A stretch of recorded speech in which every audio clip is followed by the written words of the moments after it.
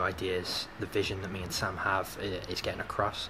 We've added quality, so the players that we've brought in have really raised the standards, and what it's meant is that we've had individuals who are going out and trying to do things that are going to make us a better team. Yeah, it's been great to have new lads come in. They've raised the standards for everyone, and the quality of the team now is much, much higher. We're doing things that we consider are going to take us to that next level.